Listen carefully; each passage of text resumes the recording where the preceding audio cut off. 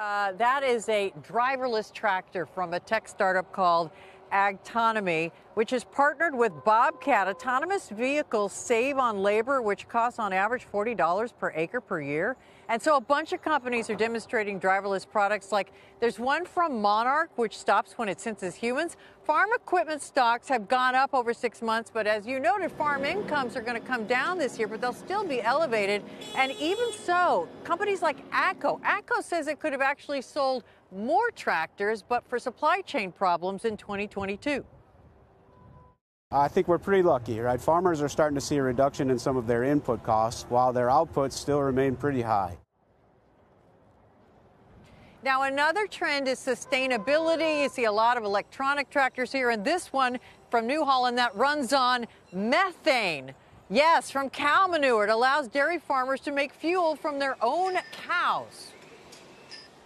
We are still working through our pricing right now, but based on our customers' qualified trade-ins, there are different subsidies that are also available for this product.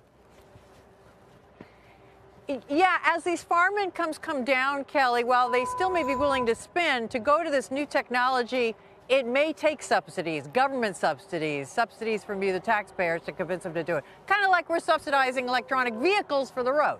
Jane, those driverless tractors, I mean, that feels like a productivity revolution in the making.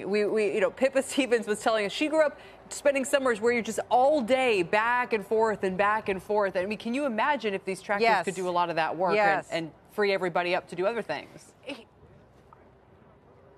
Here's the thing, even if it's not fully autonomous, if some applications on the tractor are autonomized, that really saves on the wear and tear on a farmer's body. The person doesn't have to get in and out every row to check something. You can have somebody who's not fully capable of operating a tractor to at least drive this, and it can do some things. So some companies are building these equipment from the ground up, like Agtonomy.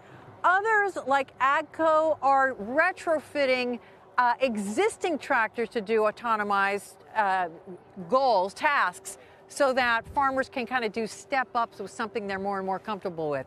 It's really the buzz here more than electric tractors. Autonomy saves a ton of money.